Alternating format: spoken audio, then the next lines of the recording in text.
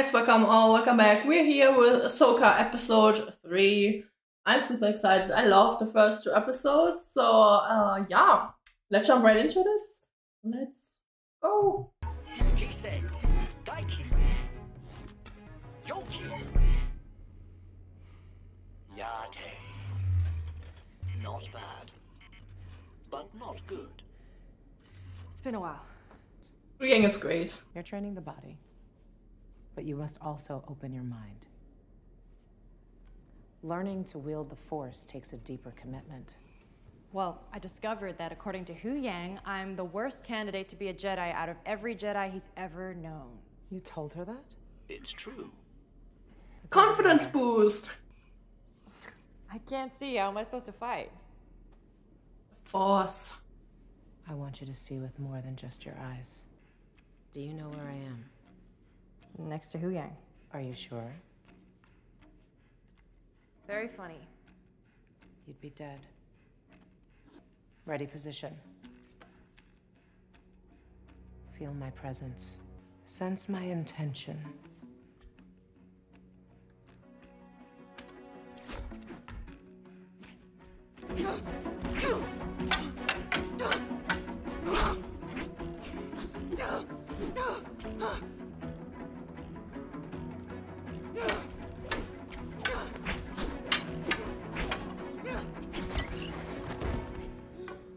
Anger and frustration are quick to give power, but they also unbalance you. It's gonna take some time. Chancellor Mothma, senators. Hera, you look well. How's young Jason? Fine, Chancellor. In fact, he's on board. Can Somewhere. we see him? Oh, I hope we get to see him. Come on. Most likely. Forgive me, Madam Chancellor, but if we could just hear the General's report. Outliers. We have former Imperials working throughout every level of the New Republic government, and they have all taken an oath of loyalty. Long live the Empire doesn't sound like the kind of loyalty we're looking for. Yeah, exactly. But I believe their activity speaks to a larger operation, involving Thrawn. Grand Admiral Thrawn. Isn't this just another attempt to gain New Republic resources to aid in what has ultimately been your personal quest to find Ezra Bridger? After all she's done for the rebellion, you can't take that risk. If Thrawn is out there, you have to... Step back and waited to see who came out on top. You act like we have a choice. Don't we? I see no enemy. The Imperial fleet is scattered and broken. They have no centralized command. Unless Thrawn returns. Thrawn is not your typical Imperial officer. Yes. I know because I fought against him. If anyone can get the Empire back to some kind of strength and fighting power, it would be Thrawn, so... That went well. Hey, Mom! Mom! Ah! Is it true Aunt Sabine is gonna be a Jedi? Now, where did you hear that? Chopper told me. Hey, he still has green hair, but very, very dark. Be a Jedi? Yeah, I know you do, Jason. I was hoping that the urgency of our situation could expedite my training a bit. That's not how it works. I'm afraid it doesn't work like that. I don't feel it. Not like you do. The Force resides in all living things. That just is easier for someone with talent. Someone without just has to work harder. Discipline it takes to master the ways of the Force. Start small. She's frustrated. Still a challenge for her.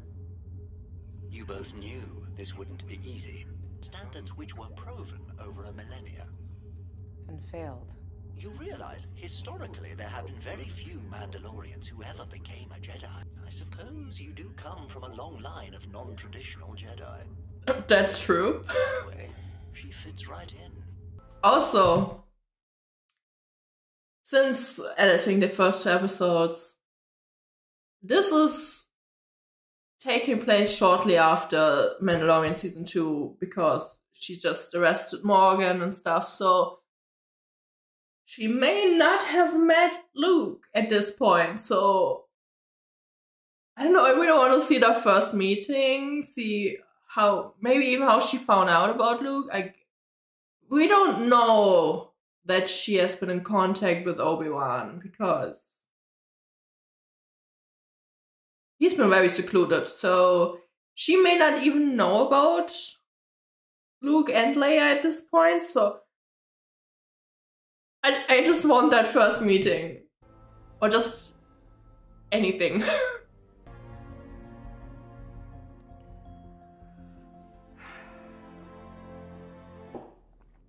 You win this round. This was me trying to get my room to clean itself, like just staring and just, come on, clean yourself up. Unfortunately, I won't be joining you for this one. And neither will the fleet. What? The Senate committee wouldn't approve the mission. Why'd we drop out of hyperspace so far from the planet? Standard Jedi mission protocol when approaching an unknown situation. My last scan indicates the transport was in orbit on the far side of the planet. However, there also seems to be a second object, something much larger, as a The Eye of Sion. known to me. Out of hyperspace, this far away from the planet is what she was taught. So there's a little bit of teaching from the Order left, even though she's not really following the Jedi protocol. Some things are just ingrained. I see you got rid of my presets. I never needed them. So you say? Tailgun ready. Copy that. Hey, hold it steady! Remember, learn to anticipate. Now's not the time for a lesson! I'm just a little rusty. Yang, anything yet? On the object, no. However, I have several thoughts on everything else going Yang, on. not now. Sabine, Tell me what you need. Move on my signal? copy. Working together, nice. Dive!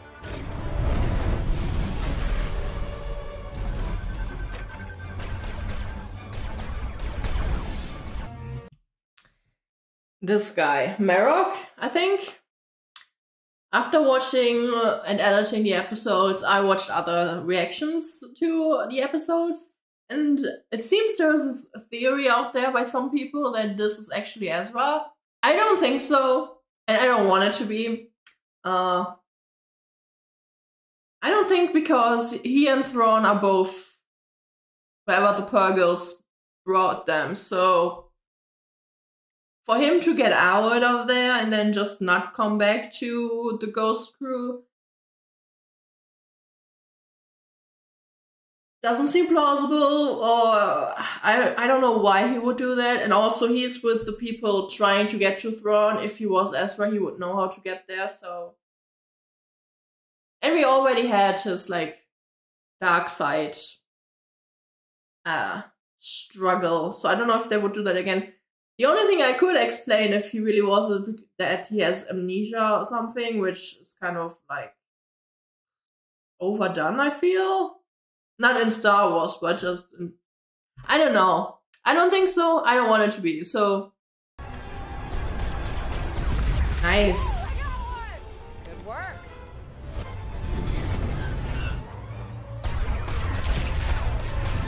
Damn. Oh, that's a sight. Man, that's massive. Surprised you let them get this far. Stay clear. I shall deal with them. So Marok speaks. Not yet. See if you can get a little closer. Are you crosswired? Closer, please. I like Yang. Steady, steady. This is intolerable. You want it closer. Deflectors at 10%. Just a moment. Scan complete. Oh, jeez. Ooh, the trail of the parts. Yang's down. No! Leave him. I need you to run a full diagnostic. Congratulations. You almost got them. Oof. I have eyes on them. Work fast. I'm going out there. Out there? Out where? Just keep working.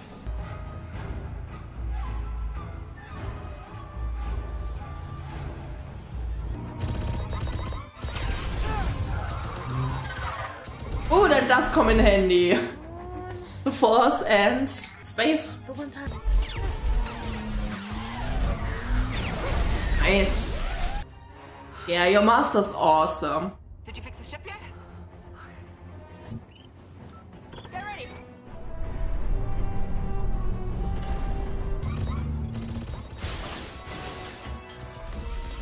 Go, go, go! What? What is it?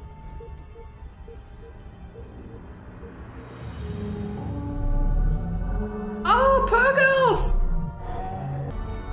Also, I started watching Mandalorian Season 3.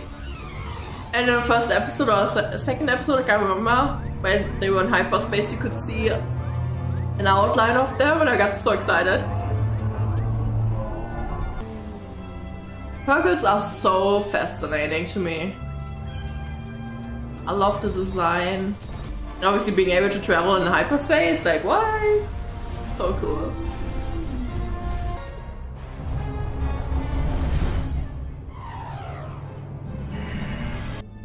Where are they?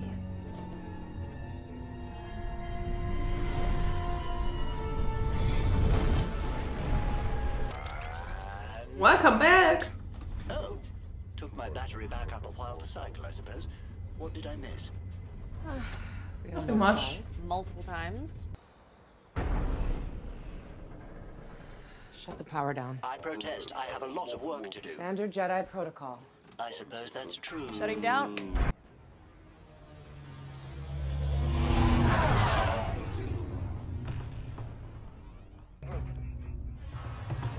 I love the detail, you could see the rain on the window. I love that.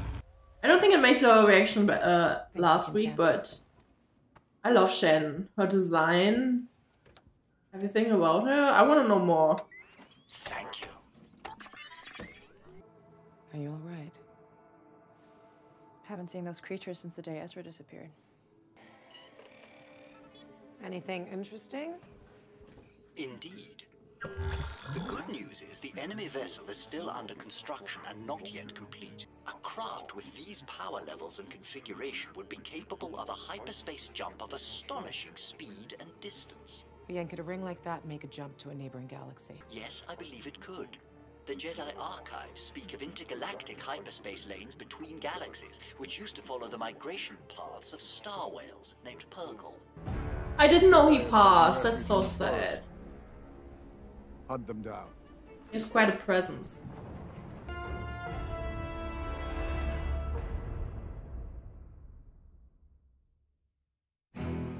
Wait, what? Whoa. That was so quick. Man, these episodes are too short. They didn't... Okay, half an hour, wow, okay. Getting one more step closer to... maybe... getting Ezra back, hopefully. Hopefully not at the last minute. On one hand, I want Thrawn to come back, just because it would make for great enemy having him back, and whew. At the same time, I don't want that to happen because, well, he's a danger. But yeah. I wonder, because now they know that the Purgles are able to use the pathways to another galaxy as well. I wonder if they try to somehow use them to get there.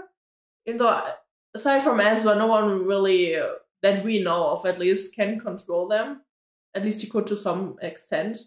And since the Eye of Sion is still like in under construction, I don't know if we're gonna wait until that is complete and like tag along, like piggyback ride or something. I don't know. We'll see. A lot of action, mostly just them. Also, Ahsoka and Sabine growing closer again. Maybe Ahsoka also realizing that she has to compromise and work with Sabine more than just be a teacher. or master. And also listen to what her is, because she's not the traditional Jedi. She can't use the Force to the same extent, if she could ever, even a little bit. So there's such a difference, I would assume, also with teaching her. But as Huyang pointed out, she was also not a traditional Padawan. Or her master definitely wasn't the traditional Jedi. So Sabine does fit right into that line of master and apprentice, that's bloodline. Alright. That's it for this one. Thank you guys so much for watching. I hope you enjoyed, and I'll see you next week for episode 4. Bye bye.